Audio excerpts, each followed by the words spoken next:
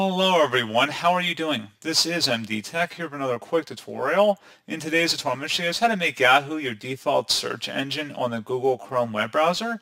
So this should hopefully be a pretty straightforward process here, guys. And without further ado, let's go ahead and jump right into it.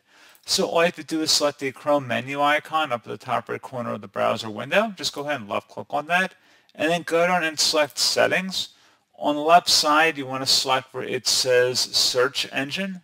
And then in the search engine field, you can see it says search engine you choose will be used for features like searching from the address bar and from images on web pages. Select the change button, and then you can select Yahoo here.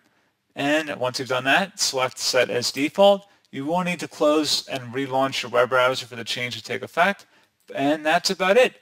So as always, thank you guys for watching this brief tutorial. I do hope I was able to help you out, and I do look forward to catching you all in the next tutorial.